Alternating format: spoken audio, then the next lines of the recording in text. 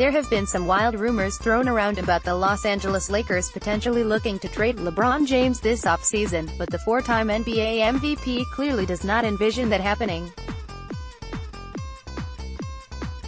The Lakers were officially eliminated from postseason contention for the sixth consecutive season with a loss to the Brooklyn Nets on Friday night, marking the first time since 2005 that LeBron will not play in a playoff game.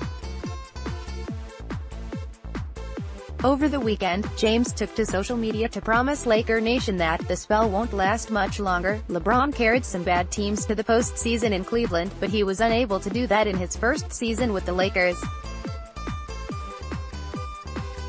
The bigger concern is that he dealt with a significant injury for the first time in his career, which some think has to do with his age 34 and body of work. The groin injury may have seemed relatively minor given that he did not miss a ton of time, but his physical therapist recently shared some troubling details about it. The Lakers should be able to put together a team that's good enough to reach the postseason, but they may need to add another superstar to get there. That will be their top priority this summer, and even that might not make them good enough to contend for a title.